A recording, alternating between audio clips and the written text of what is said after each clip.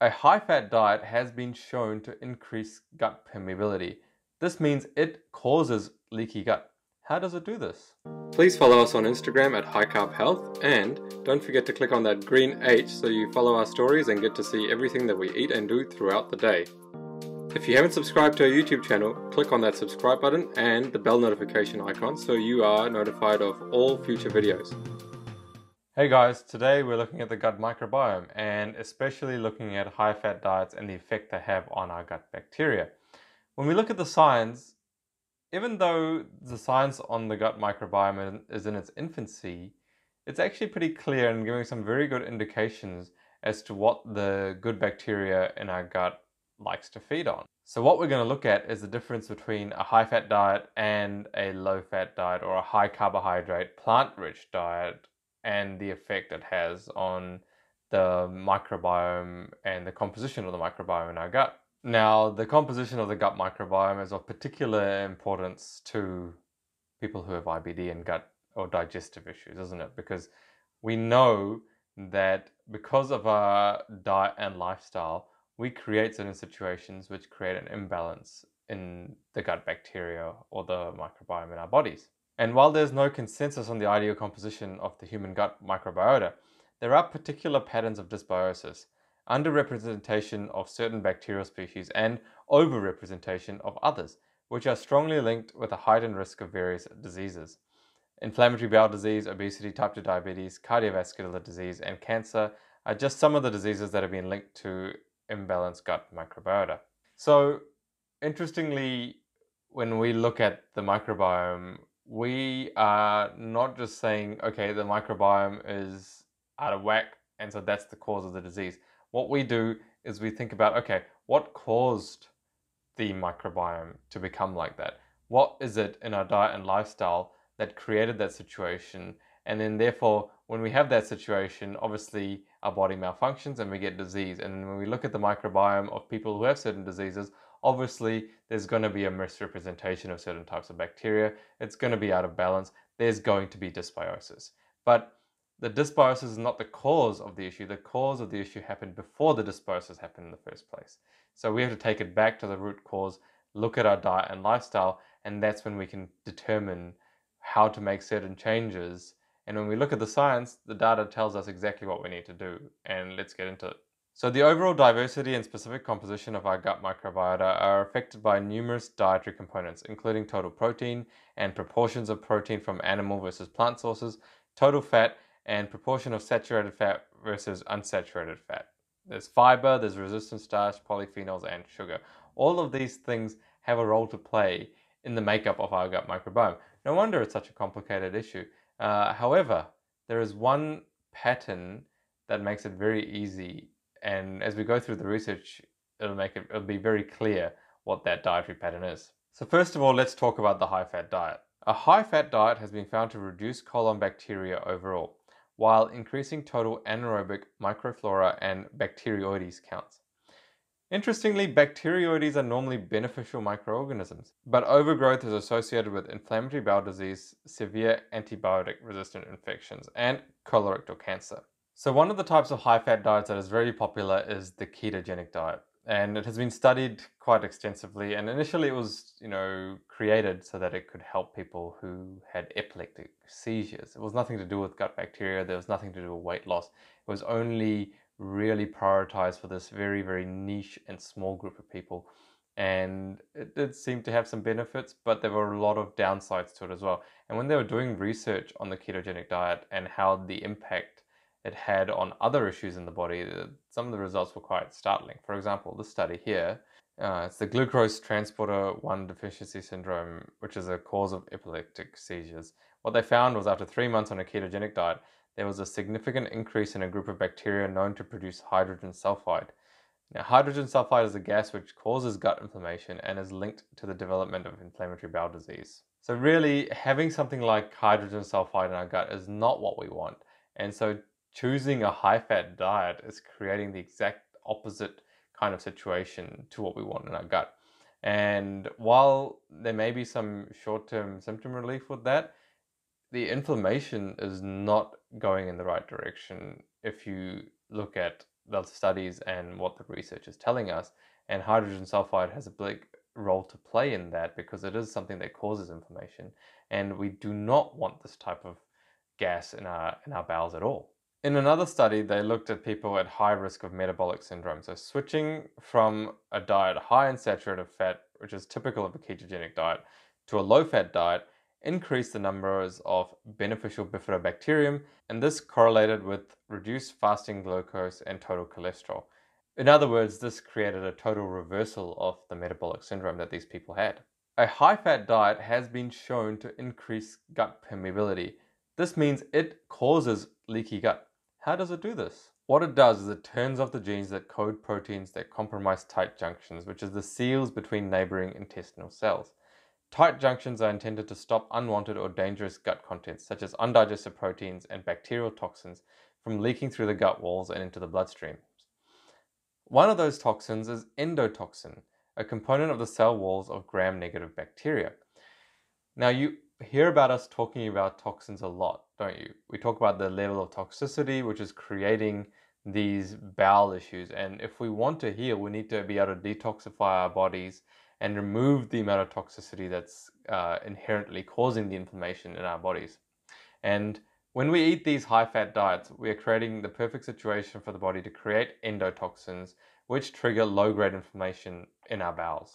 Saturated fat intake, in particular, increases the absorption of endotoxin from the gut into the bloodstream, and the resulting endotoxemia triggers inflammation and is associated with reduced glucose tolerance, which can eventually lead to diabetes, weight gain, and oxidative stress. That's funny, isn't it? Because a lot of people tell us that our high carbohydrate diet is what leads to reduced glucose intolerance or creates diabetes because of the amount of sugar, and therefore, it's going to be dangerous for us and all these other things that we get told about. But if you look at the research, it's the high fat diet which reduces these glucose tolerances, which creates insulin resistance, which creates diabetes. So if you want to get diabetes out of your system, or if you want to not have to deal with blood sugar issues, which are linked to candida and things like that, we need to be looking at reducing the fat in our diet, not increasing it. High fat intake also increases the amount of bile secreted by the gallbladder into the small intestine. This increases the relative abundance of bacterial species that use bile as a food source. High counts of these bacteria are associated with increased inflammation. High counts of Bilophila wadsworthia has been linked to an increased incidence and the severity of colitis and colorectal cancer. So there you go. The high-fat diet is the exact opposite of what you want when you're trying to reduce inflammation, get rid of issues like ulcerative colitis, Crohn's disease, any other type of IBD or IBS, colon cancers. We do not want to be excessively loading the body with fat because that creates dysbiosis in the gut, leads to increased permeability and leaky gut, and is just really the exact opposite, as I said, of what we want to create symbiosis in our body. However, when people are talking about high-fat diets, what they end up doing is they start putting carbohydrates, all of them, in the same boat. They don't differentiate between whole food carbohydrates and refined carbohydrates. And this is one of the biggest mistakes that people who are proponents of high-fat diets or ketogenic diets or any kind of paleo or whatever it is that recommends eating lots and lots of fat. This is the biggest mistake that they've made because they have not taken into account the differences between when you refine a carbohydrate or you keep it intact in its whole food. Because when you do keep it intact, you get all the benefits that come with that whole food, including the fiber, including the vitamins, including the minerals, including the phytonutrients and the polyphenols. And it reacts completely differently in your body. And the science proves that. So when it comes to the microbiome, not all carbohydrates are created equal. Unrefined, minimally processed carbohydrate-rich foods such as whole grain, starchy vegetables, legumes, fruits contain non-digestible carbohydrates, including fiber, resistant starch, and non-starch polysaccharides. These are dubbed microbiota-accessible carbohydrates, or MACs. Now, unlike simple starches and sugars, these non-digestible carbohydrates are not broken down by the human digestive enzymes in the small intestine. They don't serve as a food source for us. Instead, they make it all the way down to the large intestine where our gut microbiota ferment them, producing not only an energy source for themselves, but a host of compounds which are beneficial for their hosts, us. A diet low in MAX reduces total bacterial abundance, one of the major indicators of a healthy microbiota and the richness of their microbiome. As leading gut microbiome researchers Erica and John Sonnenberg put it, eating a low carbohydrate diet equates to starving our microbial self. The consequences of this impoverishment in total numbers and diversity of gut bacteria are not yet understood, but it is worth noting that humans who live a more primitive hunter-gatherer lifestyle, such as the Hadza of northern Tasmania, have far greater microbial richness and diversity than typical Westerners. Amazingly, this is a characteristic that is linked to a high consumption of plant foods, not meat. These people in the hunter-gatherer societies eat huge amount of plants.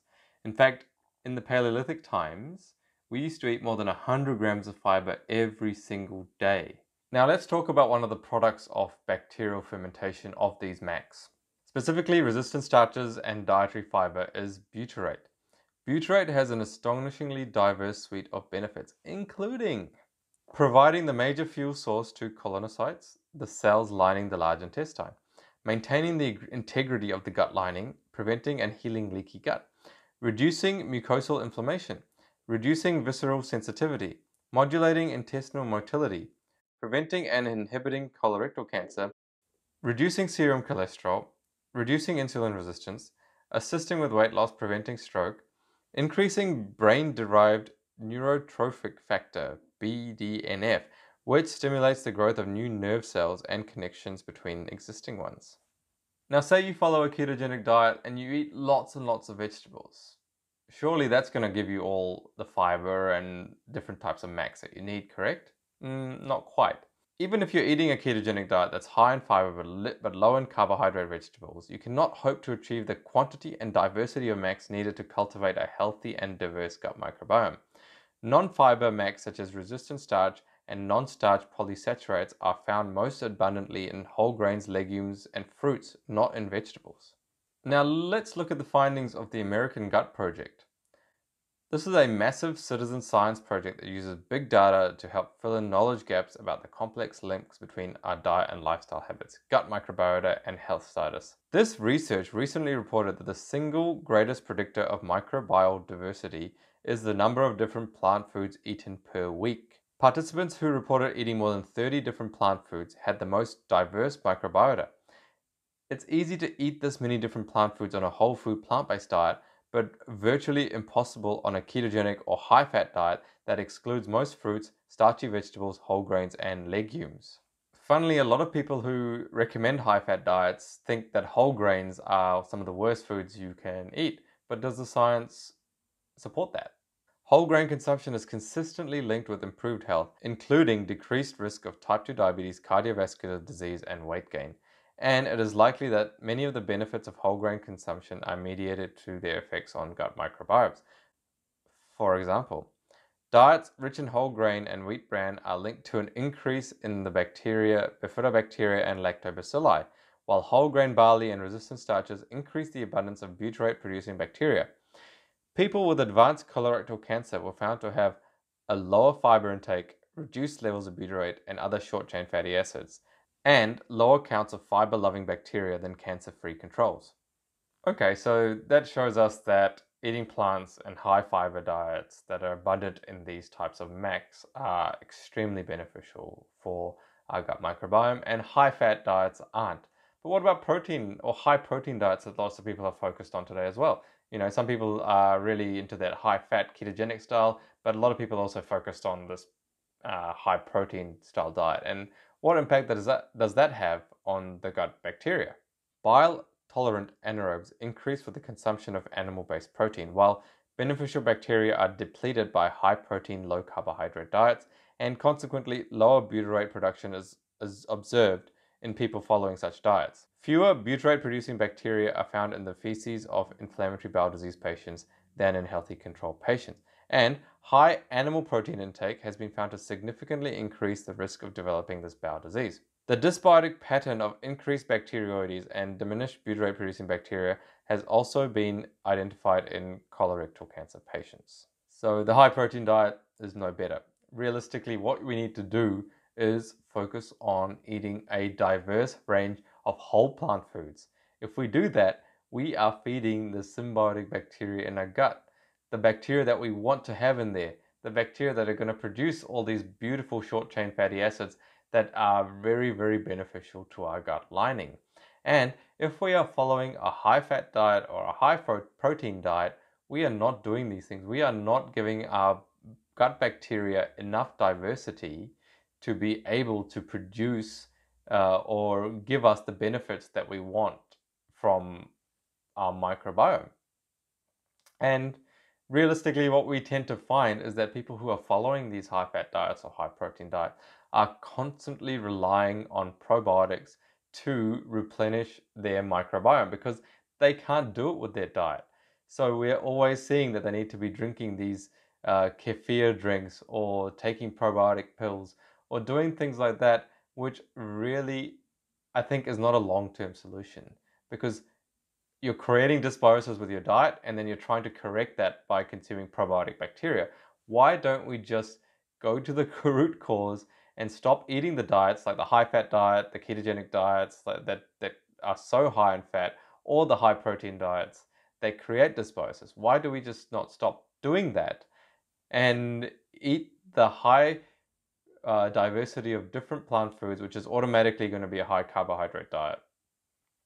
By doing that, we are creating the perfect situation for our gut bacteria, because these are the foods that they like to feed on, and therefore they're going to thrive in that type of environment, and they're going to give us all the benefits that having a symbiotic microbiome gives us, which is obviously, going to be a great defense system and obviously reduce risk of disease and beneficial health in the long term. So I urge you, after watching the research that I've just presented to you, if you're following a high-fat diet or a high-protein diet, please rethink your decision. The science does not support these types of diets. We want you to look at shifting to a whole food plant-based diet, which is abundant in these types of MACs, which the symbiotic or good bacteria in our gut thrive on. So switch to a whole food plant-based diet. Eat a diverse range of different whole plant foods and just watch the changes in the way your gut is going to work. And this is what we see with our clients all the time. They see amazing benefits when they change their diet to a whole food plant-based diet. So give it a go for yourself. Just do it for 30 days and see what happens. I think you'll notice a big difference. If you do have IBD, however, giving this a go for 30 days may not be enough, because your body needs to detoxify and heal the gut lining, which can take a lot longer than that. A lot of the time we see that because of the increased healing effort that is needed by the body, a lot of people will see, as a result of switching to a plant-based diet, a slight increase in symptoms before the symptoms start to get better. So if you're only going to give this a go for a short term, if you have some kind of gut digestive disorder, it's probably not going to be long enough. I urge you to probably look at getting some support and some guidance to help you with that process. Okay guys, well, I think that was enough science for one day. Thank you so much for watching this video. If you liked the video, please give it a thumbs up. And if you want to see more videos like this, click on that subscribe button and the little bell notification, which will give you notifications of each video we upload. If you have any questions about anything I've mentioned in today's video, please leave me a comment and I'll get back to it as soon as I can. Alright, so thanks a lot again guys for watching this video, and make sure you eat plants and lots of them. See you next time. Give this video a thumbs up if you know what it's like to live with IBD, and subscribe to the channel for more videos like this. This channel is designed to help people recover from colitis, Crohn's and any other form of IBD. You can always head to our website highcarbhealth.com for a free 30-minute consultation from anywhere in the world. And remember, there is a life after colitis.